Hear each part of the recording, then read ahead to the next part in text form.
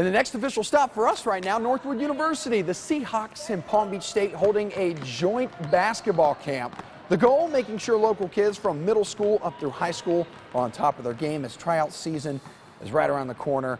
You got people taking part like Palm Beach Central senior Deja Brown, one of the many who took advantage of the opportunity to learn from players at the next level. So a very cool camp there.